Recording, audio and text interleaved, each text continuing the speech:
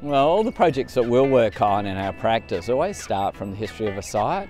So we've done some projects like Tonsley, and we're working now on the old Royal Adelaide Hospital site in my city where I live. And we start with, the first thing we do is look at the history of the site. And the history is not only a cultural history of occupation of the site, but it's also about the natural systems that occur there. So how the water flows in and around the site, how the soils work and how the climate works to it.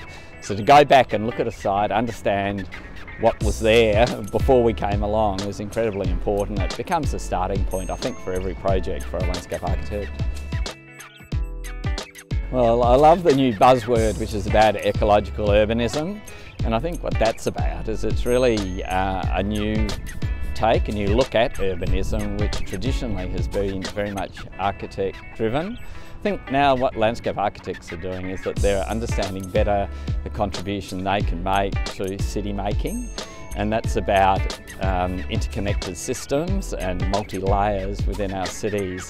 Now, these are not only natural systems that we see, but they're also economic systems, they're also cultural systems and social systems.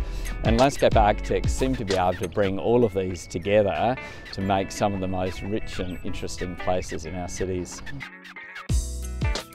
Well, I think we're standing in one now, so I think the Wynyard Quarter in Auckland is a fantastic example of taking a post-industrial site, which was an old wharf, and then putting new buildings within it. What it's done is it's referenced what was here before.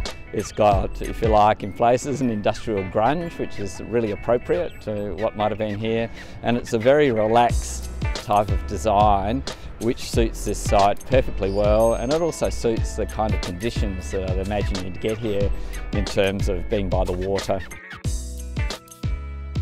Well, I think, and I'm very biased in my view, that landscape architects are perhaps the most relevant of the design professions now. They're not stuck in ideology. I think it's an emerging profession, and I think it's a very rich profession that's able to bring both natural systems and people together to make these incredibly interesting and relevant places.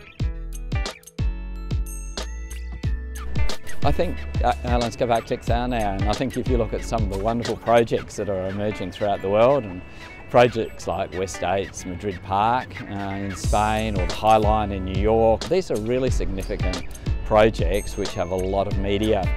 And what I suppose is a pleasing thing for people like me when I look at it is that I see that architects are getting a lot of recognition in terms of the work they do as an alternate way of urbanism, of making our cities.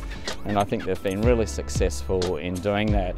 As I said, I think even in Australia and New Zealand, I think we've got some fantastic examples where landscape architects have led the way, and they're the ones that are actually changing the cities. There's a lot of work still to do, but I think we've had some really good wins.